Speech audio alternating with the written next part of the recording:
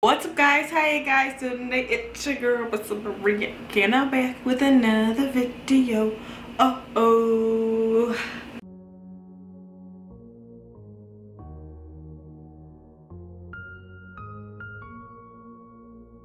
phone lights up but it's never you. I can't help but feel so lonely. I know this. So guys, so watching Avatar the Last Airbender season 3 episode 7. Oh my god guys, we're about to hit the middle of season 3, the finale. Oh, it's been a roller coaster of emotions with Avatar. It feels so good watching this again from a grown-up's point of view, because when I first watched Avatar, I was pretty young, probably even around there. I was around their age, like an young age, like 12, and I was looking at it from a child's perspective, and now looking at it now, it's just a whole new world, you know? I'm just like, whoa, I never noticed these before, and I never noticed some sexual tension. But yeah, Avatar is one of the best shows, and I don't need to explain to you guys why, because you were watching this, so you obviously know that it's the best show ever. So last episode, if I'm not mistaken, let me just make sure it's the right one. Oh yeah, it is. Okay, just want to make sure. We got to see both point of views of Firelord Ozai, Firelord Sozin, Firelord Sozin. I remember that because they named the comet after him, Sozin's Comet. Yeah, Firelord. I'm just gonna call him Sozin because Firelord Sozin is just so extra. Sozin and Avatar Roku.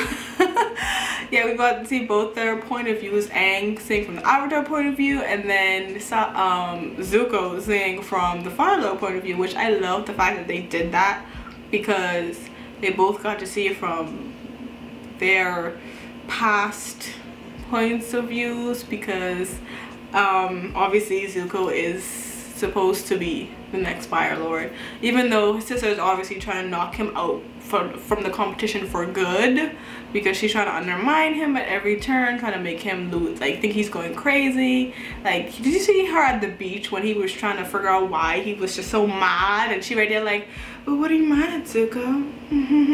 Like, they're just smirking, loving the fact that like her brother's in pain. I don't know what happened in the, I think it was the comic books, I don't know if that's what you call them, but when, you know, Zuko and the Aang gang was trying to find Zuko's mom, I know they made like a whole little series about that, or like a book series, and I want to read it, but I'm low-key hoping and praying that they do like a little short, like even if it's just one season of that, because I just want to see it. I want to see it come to fruition. But I do want to read it, honestly. I do want to see what they went through. The only thing I think I know from what went on in that, I think Zuko did let Azula join them, I think. I don't know, like I said, I never read the books, but I think I've heard that was in it. I'm calling them books because I don't know what to call them. But you know, I also got to enjoy Aang seeing Roku's point of view, and seeing that they were best friends, and that he tried to convince him to stop the war, but he obviously couldn't because he was betrayed, and Aang told the Yang Gang about the experience, and he was like, what? He did that to his friend? Sorry, something was on me. He's like, he did that to his friend. He's like, I don't think that was the point of it. I was like, ooh, do tell Aang. And he was like, if you're capable of good, you're capable of bad. If you're capable of bad, you're capable of good, which is true. I have stated this before numerous times. You guys do watch some of the clips that I do talk about. I like when a TV show or movie explains this to people, because it's not a bad person, it's just a person doing bad things. If you're capable of good, you're capable of bad, and I feel like a lot of people forget that sometimes. Like, yes, some people are really truly not capable of feeling anything, like lack of empathy, you know, but at the end of the day, that doesn't automatically mean that they're a bad person. It just means I don't feel anything for people. So they could be a normal guy just helping you out. You would never know unless you know. So I'm glad that they explained that in the episode. I really did enjoy it. One of the best episodes of season 3. Obviously my favorite season. I cannot wait to see what's gonna happen in these next couple of episodes. Also, we have the guy chasing after them, chasing after Aang, I should say, because he has to kill the Avatar because Zuko hired a hitman. But anyway, before I begin, guys, I do want to say, if you guys do want to give this video a thumbs up, comment down below if you're excited. Don't forget to hit the subscribe button while you're at it. And if you want to check out my other channels, they're linked below as always. So, that was a mouthful. Without further ado, let's get on with the video. Selfish and unhelpful. What? Look here, Sugar Queen. Sugar Queen. I gave up everything I had so that I could teach Aang.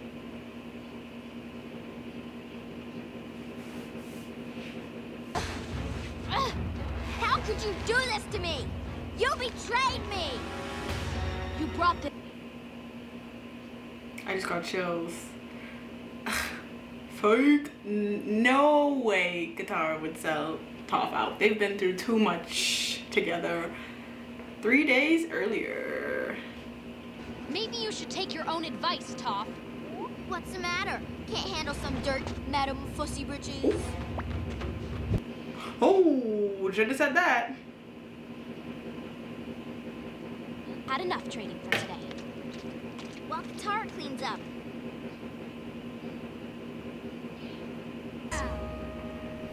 It looks so cute. Oh, the hawk. Right? Oh wait, no, never mind. You messed with the wrong girl. You there? Want to play a friendly game? How could I possibly... Oh my god.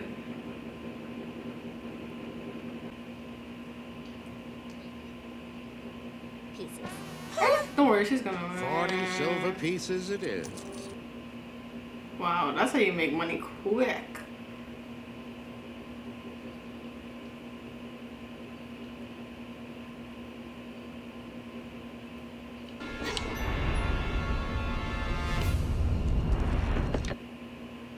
How's nobody seeing him lifting it up though? Are they just too busy distracted? Oh. Huh? I won! Run!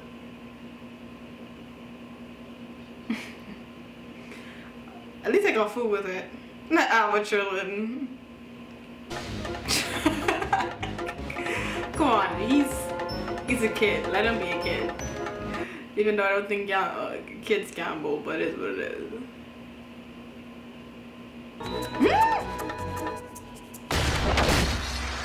Dang!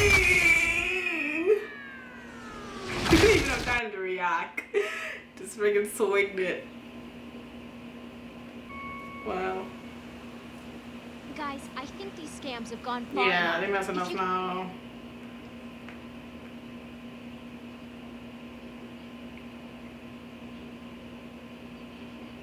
We've already got some third-eyed freak after us.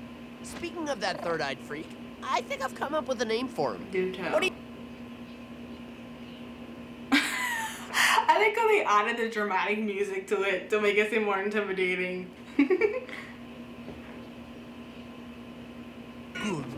Oh no. Who's got pretty feathers?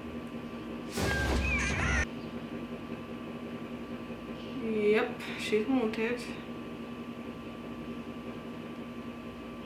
Toph, when I was in town, I found something that you're not gonna like. Well, it's sad I'm but I guess you're referring to what... Why do you guys keep forgetting she's blind? Gee. Like expensive atlases. Of course you do. And that's why this wanted poster is going...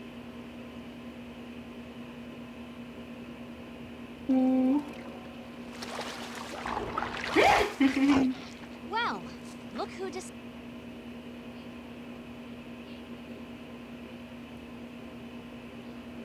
Fine, it's a lie. But you've been so out of control lately. I knew something was up. I knew...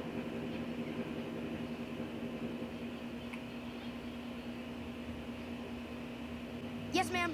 I can't Yes, be ma'am. around you right now. Well, I can't be around...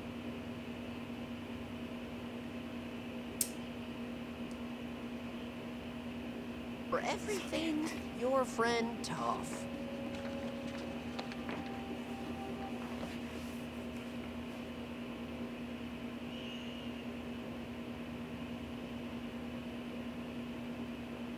I know this is from you, Sokka. Toph can't write.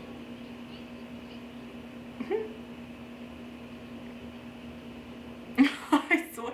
Well, you guys forget that she's blind, so yeah. How you can deal with it.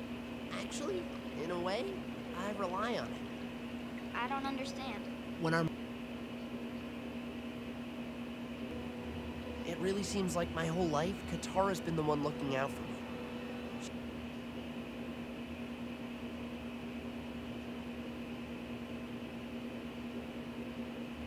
The truth is, sometimes Katara does act motherly, but that's not always a bad thing.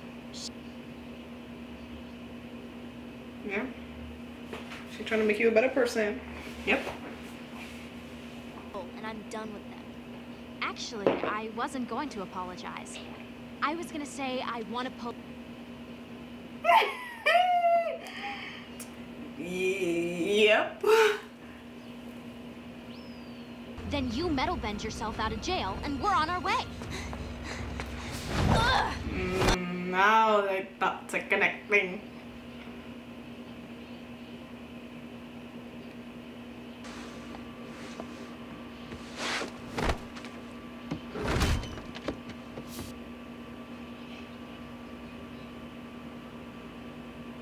Oh no. They know. Papa's in charge. I'm in charge.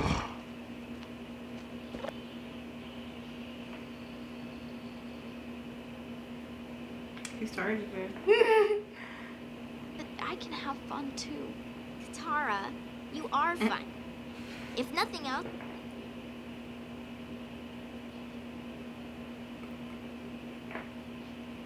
So sweet.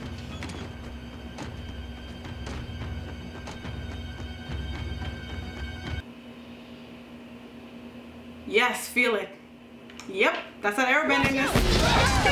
Dang, so I don't look upload.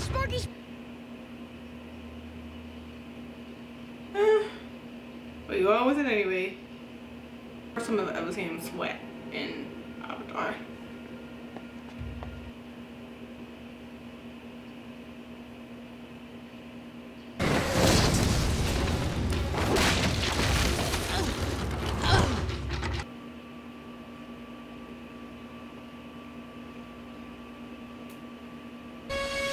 Yourself. Oh no.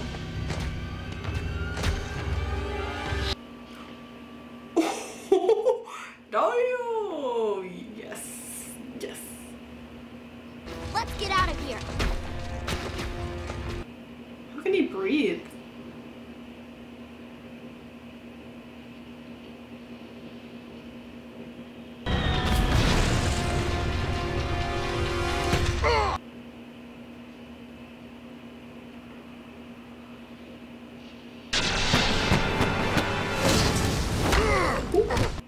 Knocked out. Yeah, you're such a lazy little bird.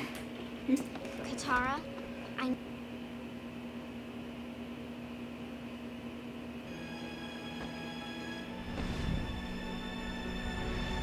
Let's hope it doesn't backfire.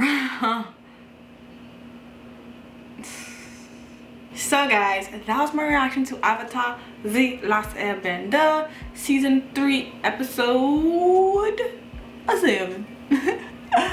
Oh my god guys, that episode was crazy. We got a lot of emotions out in the group, which I think is healthy in moderation, because for a long time they they didn't really voice their opinions about each other or disagree for a while, at least from what I could see.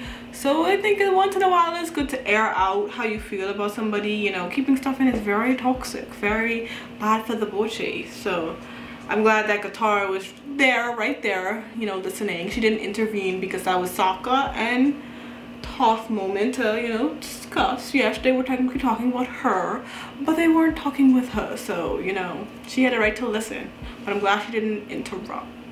That was good for her to hear it and really soak it in. And that's how you know Katara is like super mature for her age. Like, we've been knew that, but we know it now more now because you know what, an adult, you know, listens. But a leader listens and, you know, takes the criticism, good and bad, and really lets it mold them and help them, you know. And she took it like a grown woman, like she is, and she was like, okay, I understand where they're coming from. Let's have some fun. And like I said, I just like the duo they create. They're just so powerful together, and I'm so glad they do work out their differences. And they agree that they're not alike at all, but they're teammates and they care about each other and they love each other. And like I say, Toph brings out the kid in Katara, and Katara brings out the grown-up in Toph. They complement each other really well as friends, you know. They are a really good duo, very powerful duo. Like, have you ever seen them fight? Like, oh my god, they're masters. I still low-key want to see Toph and Azula fight, because I do think Toph will crush Azula. But I think that's why Azula never really fought her before, or why I've even seen that, because Toph would, what? Like, don't get me wrong, Azula is a very tough opponent, but I do think Toph could get the upper hand, because she's not like Aang or Katara. She will crush you. She's like, okay, all right. It's like, oh, please have mercy on me. All right, that's enough now. You can go. Leave me alone. Like, Aang and Katara. I mean, yeah, Aang and Katara be like, as long as you promise to change, doesn't change.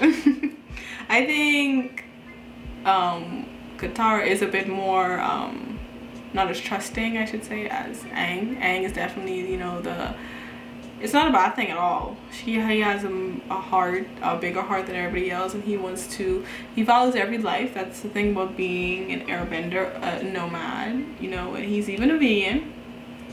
Is it a vegan or vegetarian? He's a vegan, and he values every creature, and that's what I love most about him. He's so sweet. And even Fire Lord Ozai, he's like, he's another human being. I can't hurt him. Nigga, you're gonna have to. You're gonna have to. But yeah, guys, I hope you guys enjoy my reaction and enjoy me. Don't forget to give this video a thumbs up. Comment down below what you thought. Don't forget to hit the subscribe button while you're at it. And don't forget to check out my other channel. And yeah, that's me. Peace.